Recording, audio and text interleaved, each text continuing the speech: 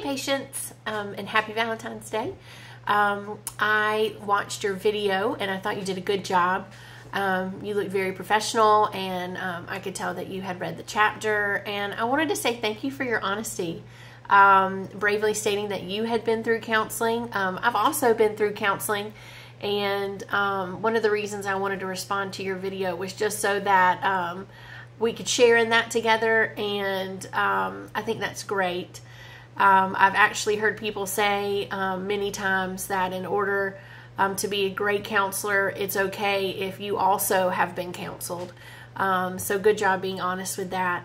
But I thought you did a great job relaying all the information that you've learned and that you've read.